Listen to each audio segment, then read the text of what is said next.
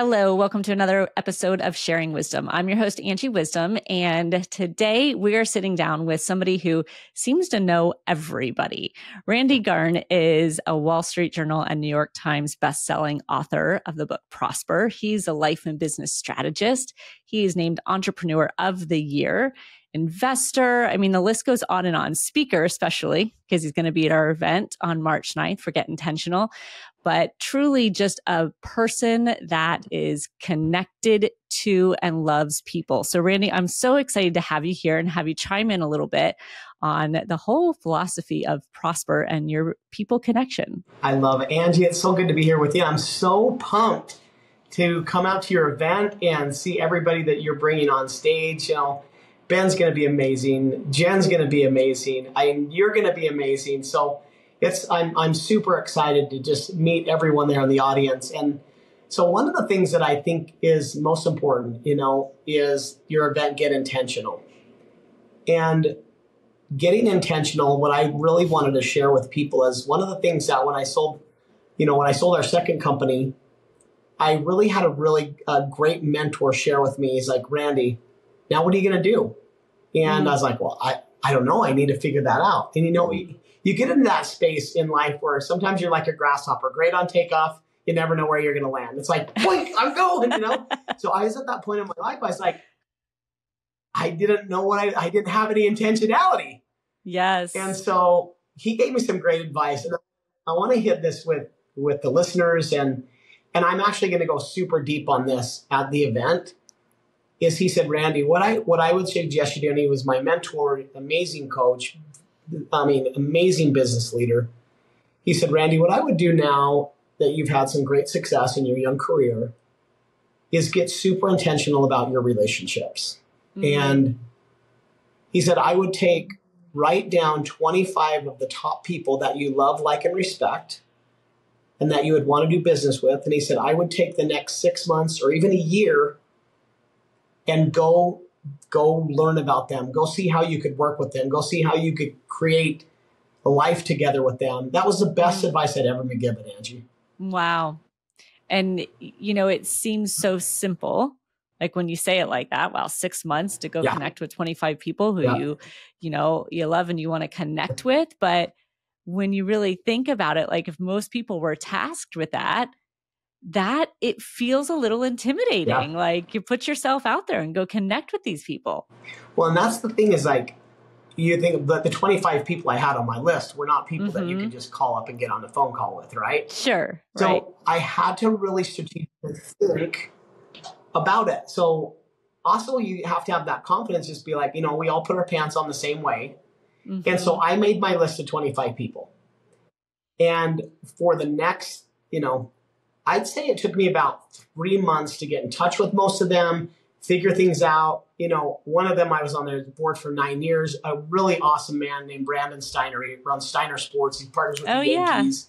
Yeah. All kinds of, this is an amazing man. And I'm huge in sports and I love memorabilia. In fact, if you look at my office, I got all kinds of memorabilia and stuff. My whole home office, I got what's up here. So my dad was a high school football coach for like 33 years.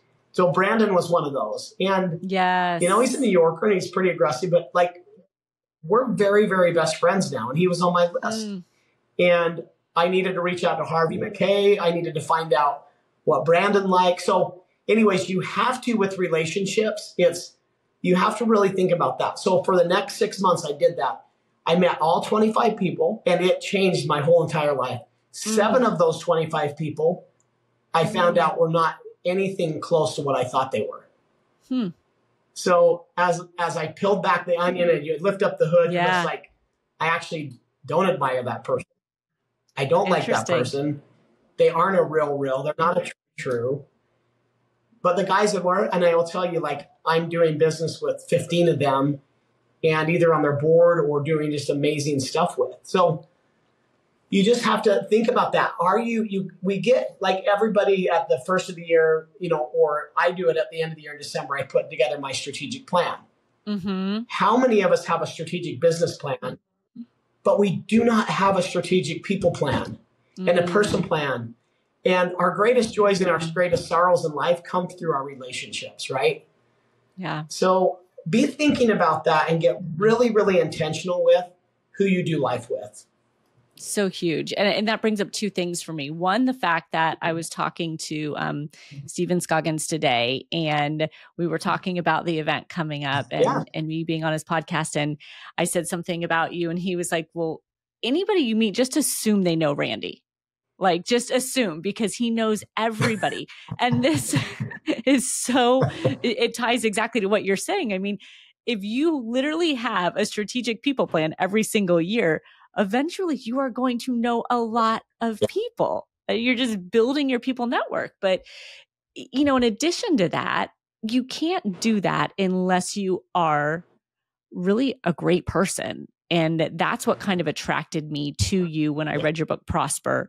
And I started to follow you and understand who you were, was like, man, this guy just has this beautiful approach to life, to values, to going in the right direction, doing the right thing, serving people with no expectations. And I believe you have to have that in order for those people to be willing to open their door and even connect with you from that list. Yeah. You know, and honestly, it takes some intention. You know, when I was 18 years old, again, another mentor of mine gave me the book, How to Win Friends and Influence People by Dale Carnegie. And I devoured that. And I pay my kids to read that book when they turn, 18, 19 years old. I mean, if you haven't read that book, it's one of the all-time classics. Get on audiobook, go for a run, get on the Peloton, listen to it, because I've found right now, Angie, like for me, I don't need a lot of things, I don't need a lot of cars. I don't need a lot of homes. My wealth and my riches come through my relationships. 100%. And I've kind of found out what drives the most fulfillment and joy. For me, it's actually seeing you win. For me, it's seeing Brenda Burchard win. For me, it's seeing, my buddy Dean Graciosi just kill it and crush it. And I really found out that in my life, like I do love speaking, I love crushing on stage, but I'm going to actually help everybody in the audience know how to do that and how to operate in that way. And how you get on stage in a certain way, and how you open up doors that you never, ever would have thought you're open. I'm right now the chief strategy officer of a massive fund out of Israel, New York, London, and Dubai. That was through relationships, right? So I always say, like, when you're thinking about people, you have to know that if they like you, they'll listen to you. If they trust you, they will buy from you. But if they have an experience with you, they will never leave you. But if you transform their lives, they will become a disciple of yours and shout your name from the rooftops. You want to get to that fourth level where you transform their life, where you make an impact, where you become so memorable that they will always remember your name and your brand and your smile and who you are. And it doesn't matter who you know, who knows you and what they say about you when you're not in the room. That's the most important thing in life. I love that. Oh my gosh, that resonates so much. I share that love of helping people succeed with you. I mean, it's why I do what I do. And I always say sometimes it feels a little selfish because I just want to see you win, because I get so much joy out of it and so much excitement. But it truly is like taking it to that fourth level is huge.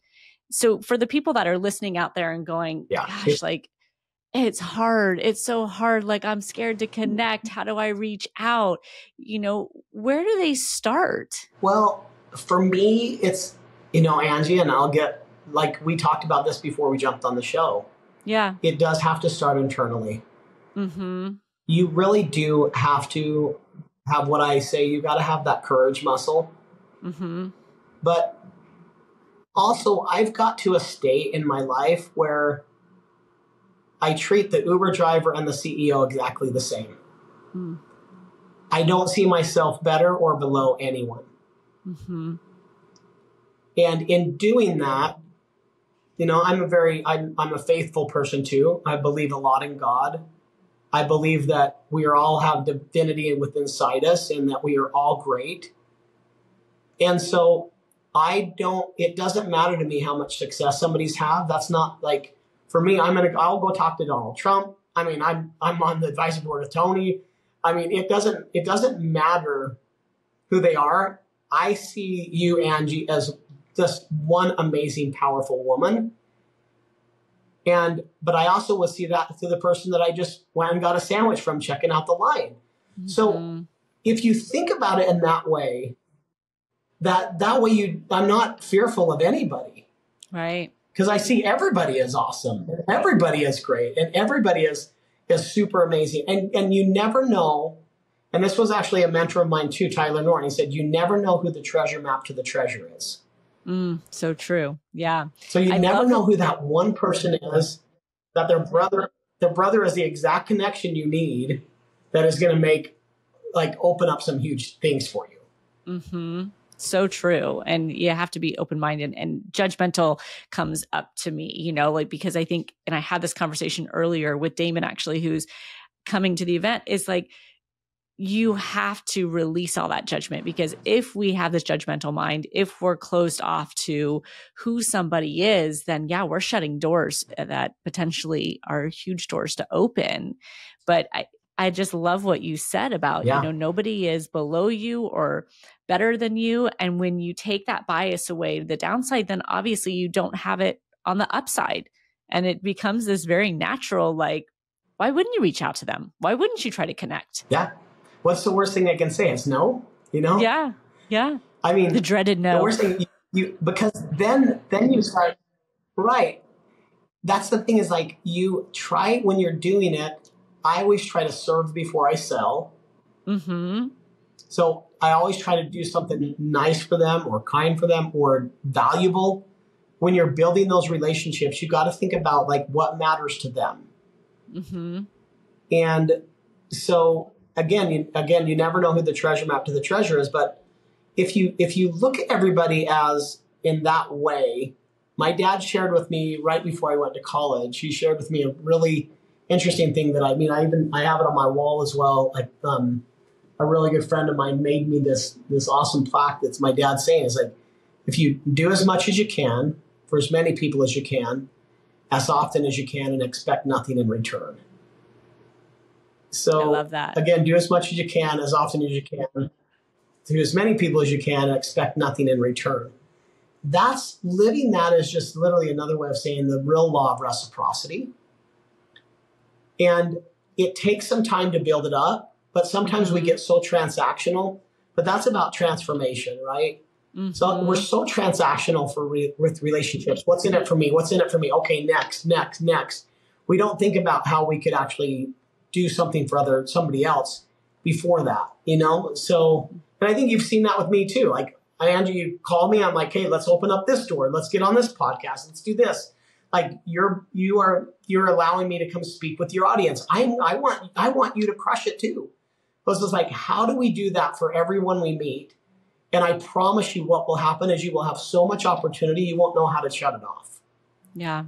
It really is coming from that place of abundance and trusting that you doing the right thing by you serving, by you putting that out there, it's all going to come back around. And I talk about this often with clients, is like, stop chasing the money, and do what you're passionate about, connect with the people, you're passionate about, and all of the money, the revenue, the growth will come from that. It's a byproduct of it. But I think people get really hung up in like what they need and the business, the system, the transaction, like you said. And we talked about this before we started again, about it almost feels like the easier way to just do the work to check the boxes and to follow the system to try to get your business to grow than it is about connecting with the people. And I'm curious your thoughts on that. Because not everybody does like what you're saying. Nobody does this people strategy plan at the end of the year. Well, it's interesting because I sit on some pretty large advisory boards, and the main thing that I help with is leadership. But you say like, man, I can't get my business to grow. If you keep going through people, you actually might want to do a self-evaluation with yourself and be like, I need to take a deep breath and I need to become a better leader. And you might want to help skill up your people. And I always say, like, if you can't change your people, change your people. And I do you do need to make sure you're always finding the best if you want to scale and grow. So as I sit on some of these advisory boards and things, it's just like, what's the most important thing in your business is your people. They are your greatest asset. It's the only way you're actually going to really build a real business that you're not like fully entrenched in and doing everything and exhausting yourself out. The only way you're going to get to that point is people. And I always say, like, my business is mankind. My business and my whole life is dedicated to make the human race better. And so how do you scale your business? You literally have to become an amazing leader and help lead and direct your people the very best you possibly can. You got to learn how to automate, delegate, and eliminate things in your life. But you have to get really good at helping sure that you have super clarity with those that are working with you. So if you think your business is not without people, then you are never going to be able to become the CEO that you need to become. You're never going to move to the chairman of the board, and you're never going to have an exit. So important. So on the flip side of that, question for you, because this comes up a lot with people. If you're so people driven that you've all of a sudden put like all the weight in them, like they are the end all be all for your company. I get leaders in this situation where they've now empowered their people so much that their people think like, you could never survive without me. And they've got themselves in this kind of like uncomfortable situation where I got to give a lot of money and I got to do all these things because I've made these people think that they are the backbone and the reason my company exists. And I know that came from left field, but I'm just curious because it comes up a lot with leaders who tend to their people heavily. No, it's a real thing. And that's where being a leader too, like I say, building really good teams should feel like playing jazz. You know, you really, when you get in that circumstance, it's because there's probably either been miscommunications or arrogance involved. Sure. But really good teams are those that actually have those very hard conversations. It shouldn't get there, but yet it does. And I think it does get there because there's not alignment. As a leader, you got to get really good and really clear at ensuring that your team is, and again, this goes back to like the Polaris point and having clarity, is that I always want all of my team members to win and it to be freaking awesome for them. But not so much that it puts the business enterprise at risk and that it puts you at risk that, so there just has to be really good alignment. And I think aligning compensation, aligning goals, having good, clear conversations all the time and often are the most important thing for leadership. Yeah. Because it's funny because I have people always tell me, it's like, Randy, my wife's so funny. She's like, Randy, you just go to work with your friends every day. And I know, but we work, I have amazing business partners that have high confidence and high trust. Yeah. And we are aligned. We have the hard conversations, but I also have been in partnerships, just like what you said, where I've done humongous things for the organization and all that. And it's just like, and then you get a pat on the head. Oh, thanks so much. While you're building up somebody else's kingdom. And that doesn't feel good either. Right. So there's two circumstances where you could be the CEO that you feel like, man, I've given these guys all the authority. And man, if they were to do something, they could just crush my whole entire life. And the flip side, you could be like, man, if I left, he owes me and he needs me. So the best thing to have is really, really, really great conversations, get complete alignment. I have a formula for it. You want me to share it with you, or do you want me to wait until the event? No, well, I know that's tricky because as you're sitting here talking about it, I'm like, some people are going, what's the Polaris point? And I literally have your book here on my desk, Prosper, and it talks about that. So I feel like we need to give them a little bit of like something there, but yeah, they'll get a lot more at the event. But yeah, share a little bit of that, please. Well, I'm just scratching the very tip of the iceberg because I'm going to get my hands on the meatloaf at the event and really do, and I'm not a motivational speaker. I'm going to bring some really good tactical things that they can take away to help grow their business. Yes. Love it. That's why you're coming. So I think, that's why I'm coming. Yeah. And, I think some of the things that you need to think about are yourself as a leader, like if you're that CEO, really it's like, what's your Polaris point? What drives you? What fuels you? What puts you in a state of flow all the time? And even when things are hard, if you're actually in alignment and going strong, it's okay. It's totally fine. What sucks is when you're out of alignment and things get hard. Then that's when depression and anxiety and like frustration set in. But if you know you're charging hard on a very aligned mission, both yourself and your team, then it gets super exciting. And that's the Polaris point, is knowing really, the Polaris point is actually finding true intention of what God created you to do. Love it. And that's for you individually, but I think people sometimes miss the mark on like, there's that for the company as well. And for your whole mission, your vision statement, some people call it, but really that Polaris point that you've got to have your whole team aligned on in order to be going in that direction together. Yep. 100%. So it's like, are you just driving a car, or are you creating a bus? Are you creating a jet airliner? Are you creating, what kind of thing are you building and what kind of team are you building? I want you to think about that. Like, are you creating a team of high performers? Because if you're going to create a team of high performers, you better be a high performer yourself.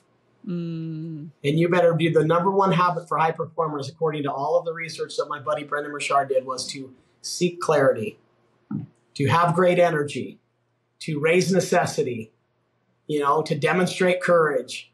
So the very, very thing that we wrote about years ago was to know your Polaris point.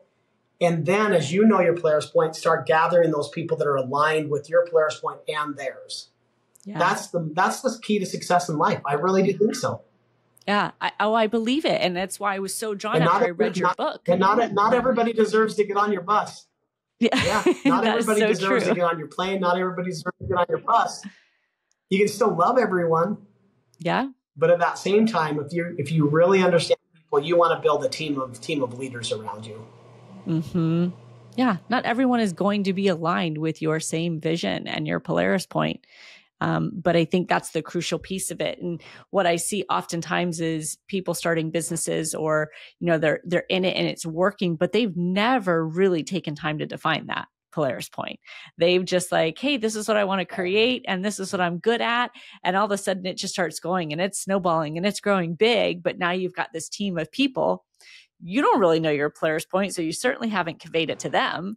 And I don't know what you call that, but you got a lot of people going in a whole lot of different directions. Yeah. It's called chaos, and it's called hard, and it's called not fun, and it's called going home at night being like, dude, how do I get everybody aligned? So I think the biggest thing that I think everybody can do as they come to your event and as they go through their lives is to take a big, deep breath. In fact, I'm doing it myself right now. It's just like, you have to check yourself before you wreck yourself. So every quarter, I spend some good times up in the mountains, up at our cabin. And at that place, I'd be like, am I going in the right direction? Am I seeking clarity? Do I have the right team members? Have I had the necessary conversations to make sure that we're all aligned? Because a lot of times, too, you got to get really good at communicating. You got to communicate your intentions. It's like you said, if you're the leader and you're running even a team of 5 people, and if you don't know where you're going, guess who else does? Nobody else knows where they're going either. And guess what? You're not being productive. You're not being high performing. You're not reaching your potential. And so to reach your potential, you need to spend way more time on strategy, and then you can execute way quicker. Yeah. So. Love it. I feel like people are listening right now and going, man, it sounds simple. And we're really talking about slowing down and kind of taking inventory and digging in here. Yeah. And we're just a society that doesn't usually typically operate like that. It's like the next thing, we got to keep going. We got these goals, business doesn't stop. But I've always advocated and told people, I'm a big fan of CEO retreats. I don't care if you are the only person in your company, take your take your CEO retreat on a quarterly basis, do this inventory and check, because it's really what's going to keep navigating you. But, give me something for people that are listening and going, man, that's where I'm at. I'm in the state of chaos and I've got this thriving company, but we're all over the place and I'm overwhelmed and I've got this anxiety. What's that first step to really come back to try to get the wheels back on the bus and things going in the right direction? So for me, I always, and again, this came from, we built a huge club called the Hero CEO Club, and we ended up having, selling that. But one of my super close friends, Tyler Norton, his father was Vertus Norton, who worked with Jim Kiltz and at Nabisco and Kraft and all these big companies. Warren Buffett said that Jim Kiltz was the best CEO in America. So if you can imagine this, delineating this down to all these small businesses and entrepreneurs and everything. And he simply ran Kraft and Pepsi and all that. He said, if you don't have your strategy on one page, you don't have a strategy. So talk about slowing down. Right. And he has a really, really good formula. So if I work with a group, whether large or small, like I ensure that they have their strategy on one page. Because what happens, there's so much opportunity, Angie, but it's just like, are you just going to snorkel around in life, or are you going to scuba dive and go deep with what you're going to accomplish? Yeah. Are you going to go deep with those relationships? Are you going to do the things that matter most and cut out all the nonsense? I say, like, quit messing around with the thick of thin things, right? Like, get very intentional about your strategy. That's what this event is all about.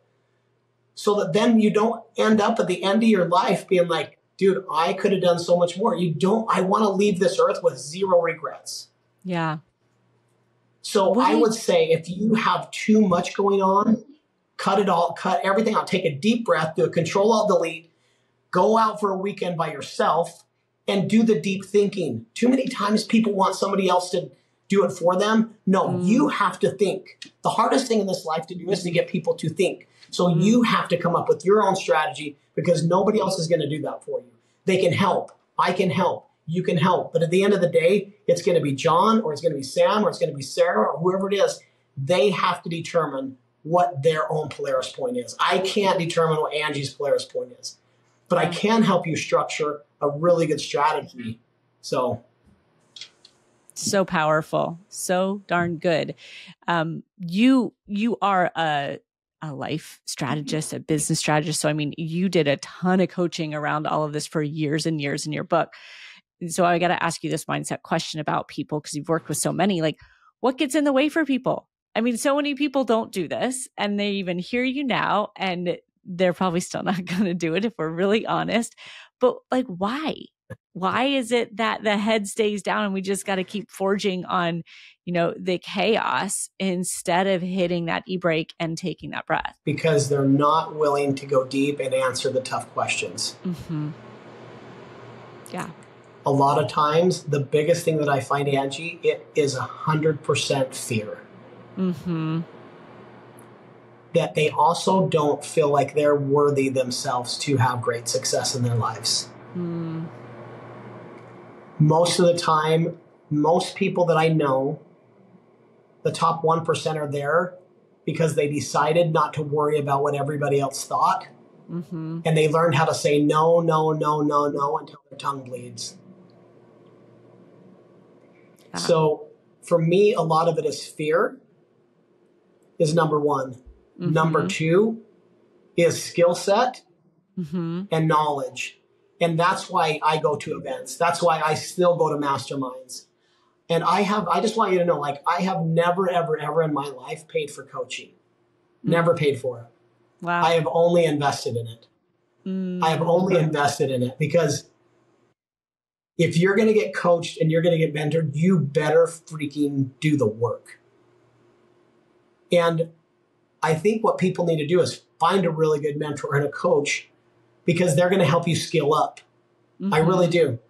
I think that it's fear and then it's skill set. So you always need to be learning. You always need to keep getting better. You always need to be going to events. You need to be a lifelong learner always, and be like, dude, I am going to continue to get better every single day, and I'm going to do that. And then the other things are really understanding people and getting yourself in the right rooms. Mm-hmm. So I think it's fear, skill set, and relationships. Those would be the three things that I think stop people from massive, ultimate domination success in their life. Yeah, it's so true. And I mean, I get asked this question. It's multidimensional. It is. And you said, they're not willing to do the deep work. And I love all your analogies about snorkeling or scuba diving. I love all your Randy sayings here, but it's so true. Like I said the other day to somebody, it's how much you're willing to look at and how deep you're willing to go is in direct correlation to what you can actually accomplish and succeed in life. And people don't want to see the things that are going to be painful, the things that are going to be hard to work through because of that fear, maybe because they're not worthy. So I think you hit, initially you said that doing the hard work, the deep dives and the fear and not feeling worthy are so key. And those tie right to, do you invest in yourself? If you don't, you probably have that lack of worthiness, right? Do you make those relationships? If you don't, there's probably, again, something going back to the fear and the lack of worthiness. So it just all ties together so well. And it's my life mission to get people out of their head from that space, because absolutely anything's possible, when you can break through those pieces. I mean, not only do I agree with you, I have seen it done. Yeah. I have seen it done so many times. And I have also seen a lot of people fail because they're not willing to put in the work. Mm-hmm. And then they live with the pain of regret instead of the joy of success and the joy of fulfillment and what they could have done. And so that's what I want people coming to yours, is to get very intentional about their life, very intentional about the kind of success they want to have. And, when I talk about prosperity, and this about me, Angie, too, is like, prosperity isn't all about money, but money is important. Like, wealth is important. And it is, but it's a three-legged stool. Prosperity it's the balance between money, happiness, and sustainability.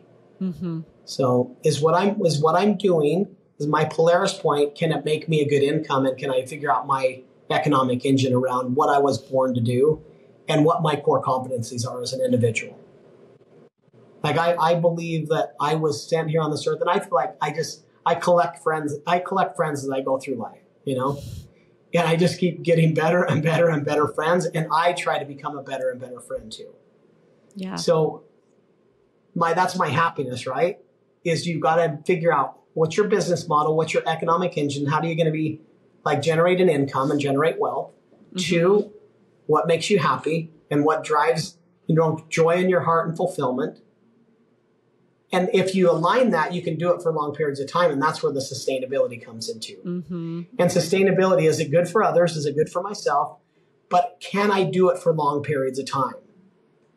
Because the greatest people I know stick to really what their Polaris point is, instead of going all over the place their entire life, jumping from job to job, jumping from person to person, jumping from this. I always say, if your job sucks, if your leads suck, if your industry sucks, you probably suck.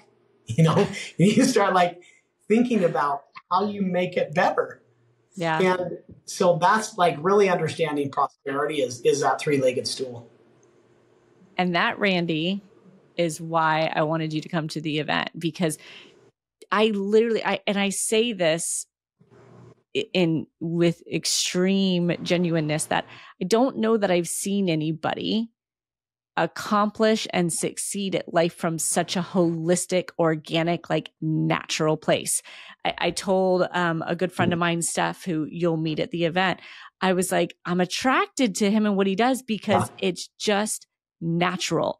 Talk about going kind of with the flow of life and not this place of resistance and gosh, you got to push through and grit and, sacrifice everything. You're the complete opposite of that. And it's beautiful to see. And that's what I really want people to learn from you, that, yeah, you can have that. And it doesn't have to be the battle that I think most people create in their minds.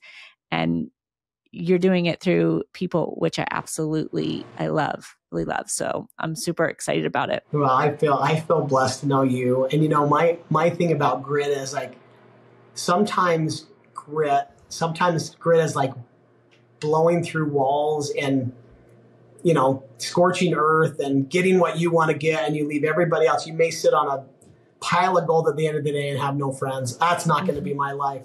Yeah. Grit for me is having gratitude, being resilient, having integrity, and having massive trust. That is my grit. So my grit is being the kind of person that when I leave this earth, I've accomplished great things, and I have tons of friends, and I have tons of people that say, Randy changed my life, and he impacted me for good. He brought me either closer to God or closer to my family and closer to my business that I loved and enjoyed. That's what I want to leave as my legacy, Angie. So good. And I resonate so much with what you said, the other definition of grit was, because I was there for a while, years ago, back in, 97, when I was at Morgan Stanley. I really believed from this place of like, you know what? You steamroll it. You just roll over whatever you need to, you power through it, and you knock down any wall. And it's a really lonely, unfulfilling way to do it. Yeah, you can get a lot done and you can create success, but I hit that wall and was like, this is not fun. This is not what I want it to be like. I don't think you get any trophy at the end for, knocking down the most walls and sacrificing everything you love to get where you want to go. Yeah. So I think that's a big part of it. And something that I've really focused on in the last year is you don't have to do it alone.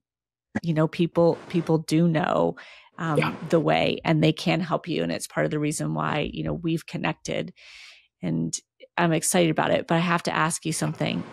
Were you always just like this, Randy? Yes. When I was young, then I had really just amazing success in the business. Then I let myself be put into a place where I wasn't in charge for several years. But yet the success probably got to me where I was like, you know what? And I went to a place where worked with some people where it wasn't the best environment and it wasn't aligned with my heart. And so I came back. So I had to go through that experience, and I want to share that with people because I have been through hard stuff. It always hasn't been easy. I did make some decisions where I put what I call the E squared over the P, where I let people's ego and self-economic interest be over my principles.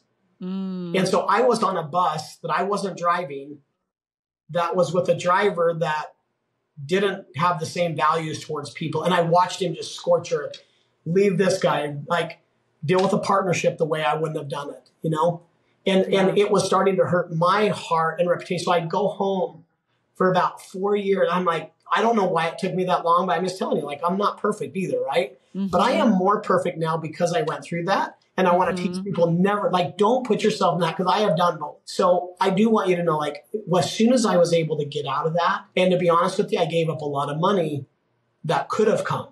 And instead of that, I said, you know what? I'm going to write my own destiny. I got off my Polaris point. I got back on my Polaris point, which is dealing with people that I love, like, and respect, doing things that are aligned with myself, with my family, and with God, building businesses up that make an impact and a difference, working with people that are actually completely true to who they are, and not making it about the money. And now I'm doing better than I ever have, right? And also sleeping at night. Yeah. So right. I think it's important to know that, Angie, that I have been through both sides, and I'm only going to stay true to who Randy Garn is at all times. So good. So good. I'm glad that, people could hear that you tested the other side. But it sounds like that three-legged stool that you were talking about, some of those things were missing, right? Maybe the income was there or the wealth, but you kind of realigned. The income was there, but the happiness was not there, and the sustainability was not there. Because I will tell you that, and I'm going to go deep at this at the conference, is what the formula for making sure that you never choose bad partners. It's the P over the E squared, where only do business with people where their principles are higher than their ego or their self-economic interest. If you do that, if you work with people that have high trust, high integrity, high competency, you're going to win. If you deal with people that are more concerned about the money and their ego, there's more likely you're going to lose. And at the end of the day, you're going to waste a lot of your time and deal with scorched earth. So I want to prevent that from happening. And that all has to do with relationships. That all has to do with that's your Polaris point. It all has to do with negotiating. You don't get what you deserve in life. You get what you negotiate. And so all of that kind of comes into play with how you communicate and how strong of a leader you are and how much you value relationships. It's all right there. But I have to say, like, everything you're giving, I feel like this is like, yeah. And this is the business piece of it, like how to kind of start building out from yourself. I always go back to, you have to do the work on yourself first.